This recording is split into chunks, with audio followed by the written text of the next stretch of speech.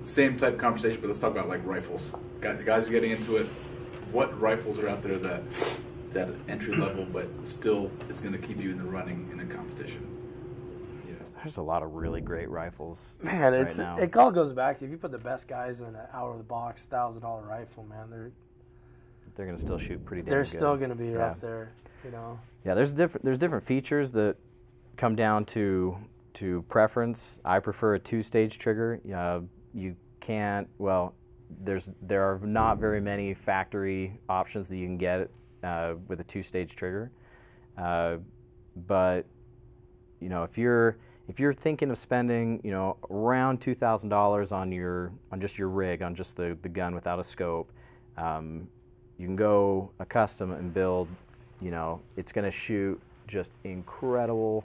You can get all these different feature sets, like, you know, a shorter bolt throw, you know, a smoother bolt. That's great. But for like somebody that's getting in, they don't have to spend that kind of money, and you can spend something around $1,000. Like, I think probably the best options right now are maybe the Bergara HMR. Bergara's a good one. Yeah, they have that in 6.5 Creed, and I think they now just started shipping it in 6mm Creedmoor. No, you're out of the box, right? It's right out of the box. Yeah. And it's gonna be great. It has adjustable cheek piece. Previously, I used to suggest to a ton of people is the Tikka CTR. Tikkas are just phenomenal bases to begin with, and just love the short bolt throw on those, and the factory trigger is pretty dang good. You just couldn't get those with adjustable cheeks. You'd have to build that up manually, you know, pads or whatever. So that was the negative there. You could get a Ruger RPR, which maybe isn't as fine-tuned of a machine as, like, say, a Tikka is, but now it comes with all the feature sets of, you know, adjustable cheek piece, adjustable length of pole, you know, all the modular part for the rail, and swappable trigger. Yeah, you got to realize that, you know, if you're buying one of those rifles around that $1,000 mark, that rifle's going to outshoot you for years. And a lot of guys will get caught up, and this is kind of that gear race I was talking about where, well, you know, guys will start with an RPR or something like that.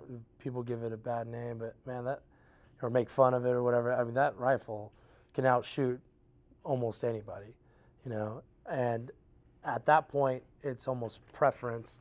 You're paying more for preference, but you know, I'm the biggest fan of the Tikkas, custom builds off Tikkas. I mean, you can get those under $2,000. You know, with depending on what type of chassis or stock you want to do, and depending on your gunsmith, you can be right on that $2K mark. The only other thing that I found that I liked better than my Tikka was the Curtis actions that I run now for a custom build. But yeah, I mean, for around that $1,000 mark, all those ones that Austin was saying are good rifles. And like I said, that rifle is not going to be your limiting factor for quite a while. Like, you're going to be able to shoot that for a few years unless you're just shooting every single day.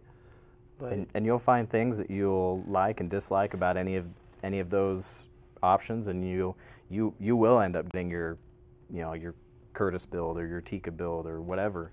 But to be able to, you know, spend $1,000 on a rifle and get that much bang for your buck is pretty awesome. yeah, but then you shoot for a while and you go, well, it's only $1,000 more. I can build this custom, and then I can get the exact stock or chassis that I want, and the exact barrel contour I want, and all. And you're like, yeah, I'll sell this and I'll get another one, and then that's where you start seeing the difference, where you're paying quite a bit more for a little bit, you know, a little bit less performance. Where, you know, if a gun's not comfortable, you know, it's going to be tough to shoot it well.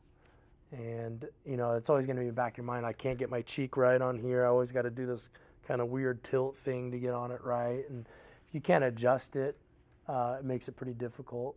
So I like, man, if you can start around that $2K mark, man, you can shoot that rifle for indefinitely.